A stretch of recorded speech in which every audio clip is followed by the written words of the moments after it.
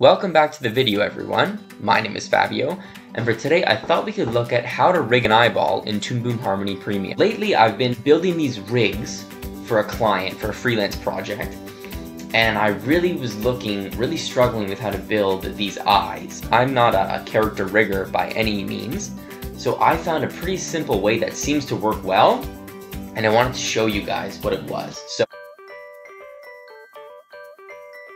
I have my eyeball here. Just a note, this is toonboom Harmony Premium, so you need the node view for this.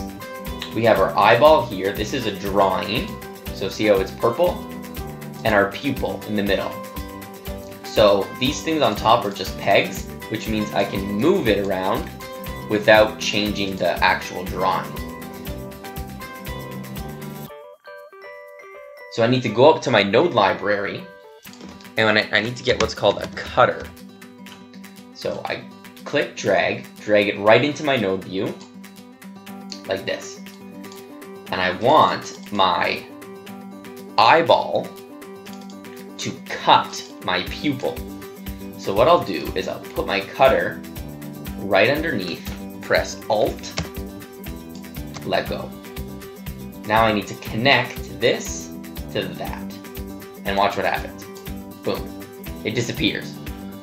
So that's not really what I want. So I'll go in here, I'll press invert, and now if you watch, when I move it, it cuts the pupil. Pretty cool, right? But there's still a problem. If we zoom in, see how it cuts the blue right to the edge? I want a little bit of the black line to show. I struggled so much to find a way to make this work. So here's an easy solution that I found. It works really quick and you don't really need to know too much. So what I found was, if you go and type in color override, which is this, search that in the node view and drag it in. What you gotta do is drag it right in here. So connect it to this, the rightmost one, and it goes into this, right? My eyeball, what's being cut, that's what I'm overriding. This brings up the color override properties, and there's a lot to look at, but it's really not that complicated. So up here, you're just gonna choose the color palette that you're using. And usually with characters, you make a separate color palette, right? So in this case, I have my eye palette, right?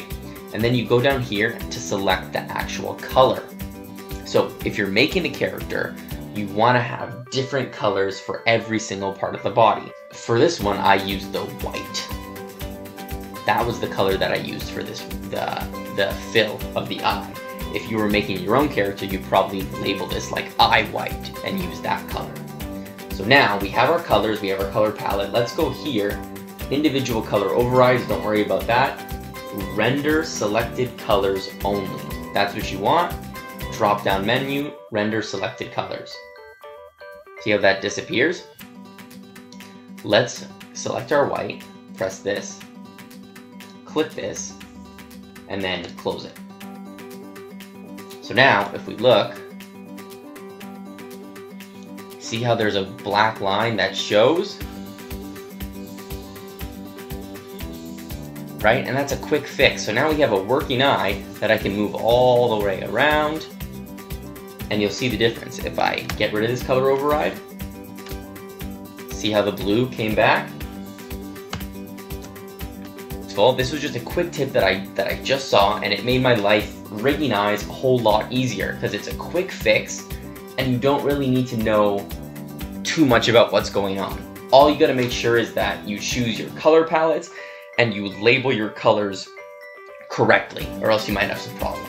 So thank you everyone for watching. I wanted to share this with you. And remember, this was just something that worked for me. I don't know the best ways to rig a character. There's probably an easier way to do this. So if anyone knows a better way, feel free to comment below. Let me know. I would love to hear from you guys. Okay?